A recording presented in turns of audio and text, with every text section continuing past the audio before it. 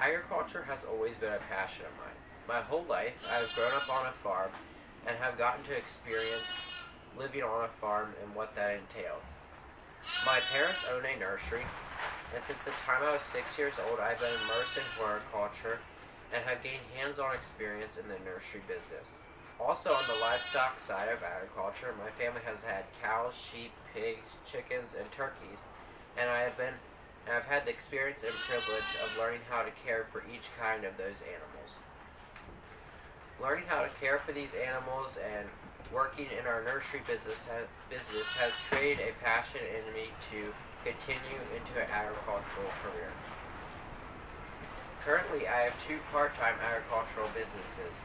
In the summer of 2018, I started a perennial nursery business that complements my family's tree and shrub nursery.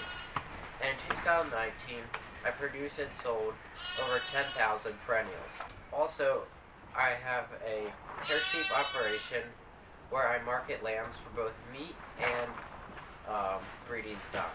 Both these businesses have increased my passion to enter into the agricultural industry.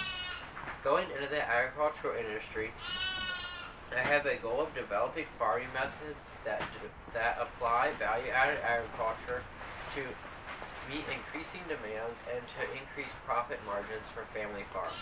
I'm very passionate and excited to develop new farming methods and advance the agriculture industry.